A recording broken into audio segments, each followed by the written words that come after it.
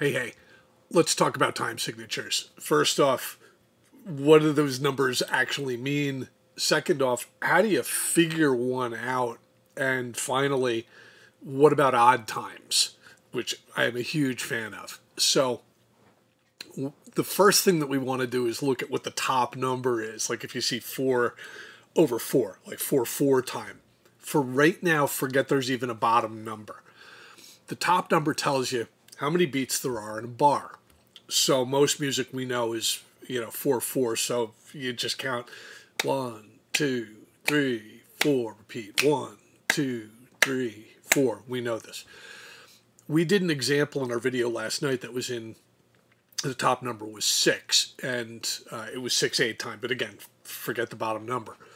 The top number is 6, meaning that there's 6 beats in a bar. So that was 1, 2, 3, 4, 5, 6, 1, 2, 3, 4, 5, 6, etc. Well, once we know how many beats there are in a bar, we can start saying, well, what if it's not something normal, like a 4/4 time or like a 6/8 time? And again, just forget the bottom number. 4 beats in a bar or 6 beats in a bar. What if you have something like 7? Well, Money by Pink Floyd, the main riff in that is 7 beats in a bar. It's 1, 2, 3, 4, 5, 6, 7, 1, 2, 3, 4, 5, 6, 7, 1, 2, 3, and etc., etc. So we know that's some kind of a 7 for the top number. Mission Impossible is 5. It's like 1, 2, 3, 4, 5, 1, 2, 3, 4, 5, 1, 2, 3, 4, 5, 1. So we've seen some examples of kind of odd times. You sent me a thing which was your guitar part that you were having a kind of like a thing about, what's the time signature. Let me solo what you sent me, and I did kind of grab it from what I thought was the beginning of it and bring it through to where I thought it restarted, and I set it up as a loop. So it does loop.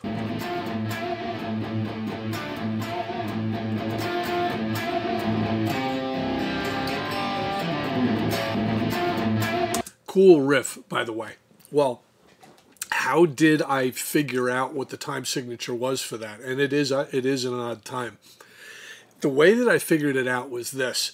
I was listening on the Messenger on the clip, and just while I was hearing the clip in Ableton recording software, I was just using tap tempo. So I'm hearing dun, dun, dun, tap, tap, dun, dun, dun, dun, dun, dun, dun. Okay. Now, once I did that, I knew a ballpark how many beats per minute that was. And I came up with, you played it free time. It's about 126. It's 126.88 beats per minute, near as I can tell. So once I knew the speed of it, the next thing I did was I just recorded a snare drum and Native Instruments just going crack, crack, crack. And I recorded that as a bar of 4/4. So it was 4 snare hits that just kind of looped. And so they would, if it went 150 times, but it was on the beat. The next thing I did was I just kind of took your recording and shifted it. Let me zoom you in a little bit better. Okay, so what I did was I kind of grabbed the clip of your guitar here, and I shifted it so that it would start right with my snare drum count. At which point I think I kind of maybe monkeyed a little bit with the tempo of the drum beat playing to make sure that it kind of finished at the same time, and when it started over as a loop, it was still on a beat. Well, then I did the thing to figure out what the time signature was. The snare hits were just telling me counts.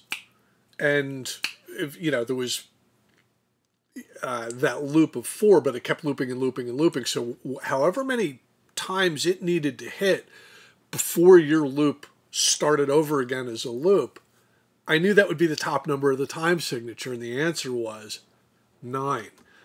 It ended up being 9 beats and then a clean restart.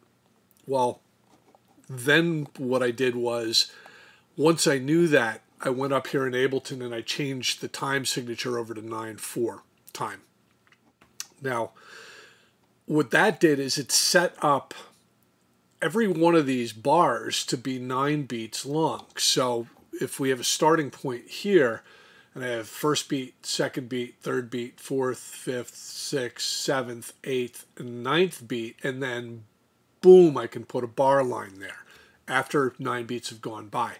So let me add my drums into this, and we're going to listen to this bar go by.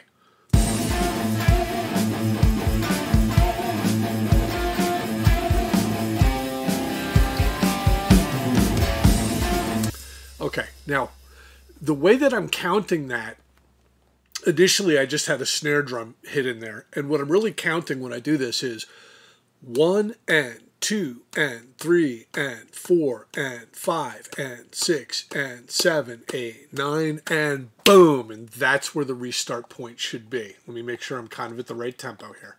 1 and 2 and 3 and 4 and 5 and 6 and 7 and 8 and 9 and 1. Okay, so that's how I knew what the top number would be. When you have large numbers, like anything, say, bigger than 6, we'll say, most times, though, we wouldn't probably consider that to be a 9/4 time signature. In all probability, it's probably 2 smaller bars combined, which I did not do in the software. In your case, I am pretty sure it's a bar of 4/4 being added to a bar of 5/4, giving me a total of 9 every time this thing repeats. So if I count it that way, again, this is the same clip that you're going to hear here, my preference would probably be, well, what if I counted it as 4/4 and then 5/4? So I'd have 1 and 2 and 3 and 4 and 1 and 2 and 3 and 4 and 5 and 1 and 2 and 3 and 4 and 1 and 2 and 3 and 4 and 5 and 1. So we could make a case that this is a 9/4 time, but in reality, we would just see this as two time signatures, 4/4, then 5/4, just alternating between 4/4 and 5/4 as this riff went. The reason that we do that is with higher numbers, you run into a couple problems with how you're going to try to be counting anything higher than a 6. The way that it was explained to me is I can say 1, 2, 3, 4, 5, 6, and all of those are a single syllable. 1, 2, 3. It kind of, boom, it has a beat to it. And when you get to 7, 2 syllables, it gets easy to kind of screw up the count whenever you have to actually count to 7. You have to actually say 7. So if I was going to say count something in like Pink Floyd Money, I might actually prefer to count it as a bar of 3 and a bar of 4. Like 1, 2, 3, 1, 2, 3, 4, 1, 2, 3, 1, 2, 3, 4. That'll always give me a total of 7, but I never actually say the word 7. You don't have to do it that way. But that's why I broke yours up as a bar of 4/4 and a bar of 5/4. And it kind of makes sense to me. Like the whole beginning of your riff sounds like a total 4/4 riff. Even the second half of it really sounds like it's a 4/4 riff, but it does have an extra beat in it. Okay. So what about, we know what the top number is. It's just how many beats are in the bar. And in your case, it's 9 or 4 plus 5, however you want to count that. But what about the bottom number? The bottom number really is very limited as to what the number can be.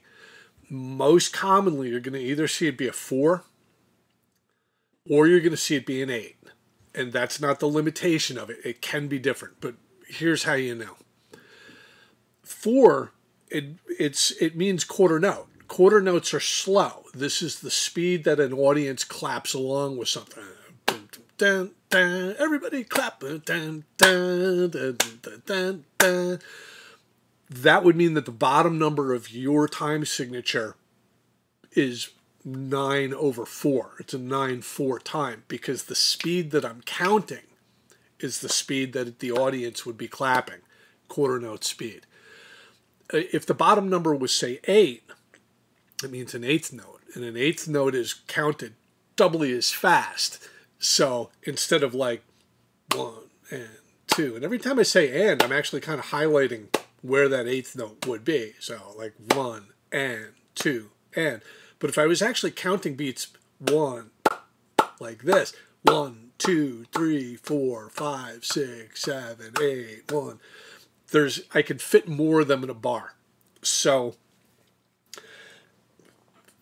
there's some debate. Like, should Pink Floyd really be counted? Money, should that be counted as 7/4? Okay, because it's the speed. And you could see an audience kind of clapping along with Money at about this speed. So we would consider that a quarter note. It's something an audience could manage. Audiences aren't going to be like, hey, da, da, da, da, da, da. So audience speed means 4 at the bottom of it. Okay. So what about other potential ideas? What can you put in the bottom of it? Well, we know eighths are probably twice as fast as an audience would go. So if the audience is going like 1 and 2 and 3 and 4, 1, then that's 8. If I'm counting at this speed, 1, 2, 3, 4, 5, 6, 7, 1, 2, 3, 4, 5. That would be 7/8 because I'm counting this speed. Sixteenths. 1, 2, 3, 4, 5. 1, 2, 3, 4, 5. 1, 2, 3, 4, 5. 1, 2, 3, 4, 5. 1, 2, 3, 4, 5. That would be 5/16 because there was 5 beats in every bar, and the bottom number is telling us count at the speed of sixteenths. And sixteenths is usually at a speed that I would have difficulty clapping accurately that fast. It kind of takes me 2 hands to do. Is it possible? Well, like fast guitar riffs, those are sixteenths. And if you get like breakdowns that are faster than that, we wouldn't necessarily count any faster than a 16. Is it possible? Yeah. You could have like 3/32, and it would literally be going bucket to bucket to bucket to bucket to bucket to bucket to bucket, because you'd be counting 1, 2, 3, 1, 2, 3, 1, 2, 3, 1, 2, 3 at the speed of 30-second notes. But that's just like, in theory, yeah, that could happen, but you would never do it. Top number, how many beats there are in a bar. Bottom number, how fast do you choose to count it? Could you count with like a 2 in the bottom, half notes? You could, but humans are not really accurate enough to go 1, 2, 3 with any kind of accuracy. We prefer to kind of make that at least 1, and 2, and if I'm going to do it at that point, I might as well just call this a quarter note and count at this speed. I want to count at a speed that's comfortable. I don't want to be going, and I don't want to be going 1, 2, and hoping against all odds that I'm accurate with that bottom number. You could say, well, what's really the difference between 3/4 and 6/8? Because they take the exact same amount of time. I'm just counting 6 beats at double the speed that I would have counted 3 slow beats. There's some flexibility in that. Again, if you're counting too slow, you lose accuracy. If you're counting too fast, it's just a giant pain in the ass. So you try to pick something that you can count comfortably. 1, 2, 3, 4, 5, 6, or 1 and 2 and 3 and 1 and 2 and 3 and really all the same thing. All right, I've rambled on. Hope you enjoy this. I'll upload this on my secret channel, and hopefully you get something out of it. Take care, man.